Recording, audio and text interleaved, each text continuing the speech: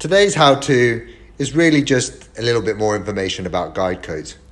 And I'm going to focus on two guide coats in particular. We've got the dry guide coat from Pro XL, which is a powdered form. And then we have the dry guide coat through an aerosol can from U-Pole, which is the Guide 7. The other two are okay, they work, but the two in the middle are definitely the better performers. So I'm going to demo the two guide coats on these areas. This first one I will freshly prime, and the second one has been primed previously, but I have put 240 grit scratches in it. The main reasons for using a guide coat are to show any high or low spots in your repair or any scratch marks. A powdered guide coat like this one from Pro XL is very good. It's ideal for larger areas, but can be a little bit messier on smaller ones.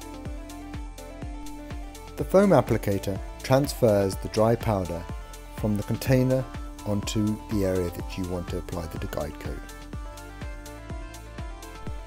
Once you've applied your guide coat, you can sand it either dry or using some 800 wet and dry. This is my preferred method. As you start sanding it, you will start seeing any low and high spots. This is evident because the powder will be left in the low spots, making it darker, as you can see here. You may have noticed I'm actually using a soft block to sand this back, and the reason for that is it helps me keep the shape of the bumper or the area that I'm repairing.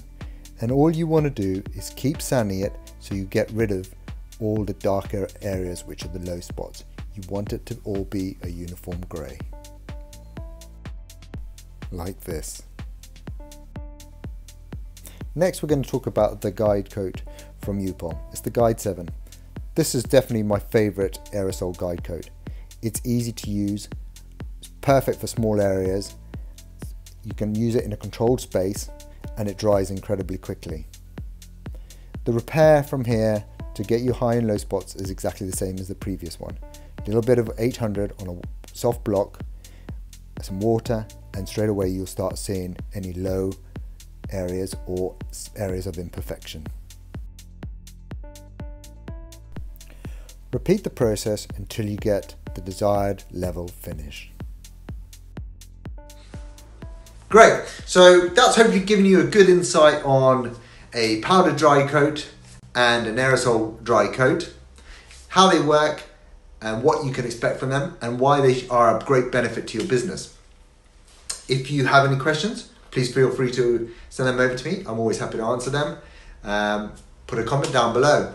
And if you don't already follow me on Instagram, please check me out. It's @Undone. There's loads of stuff on there, loads of little banter and interactions we have. But yeah, as always, thanks so much for all your support. Take it steady.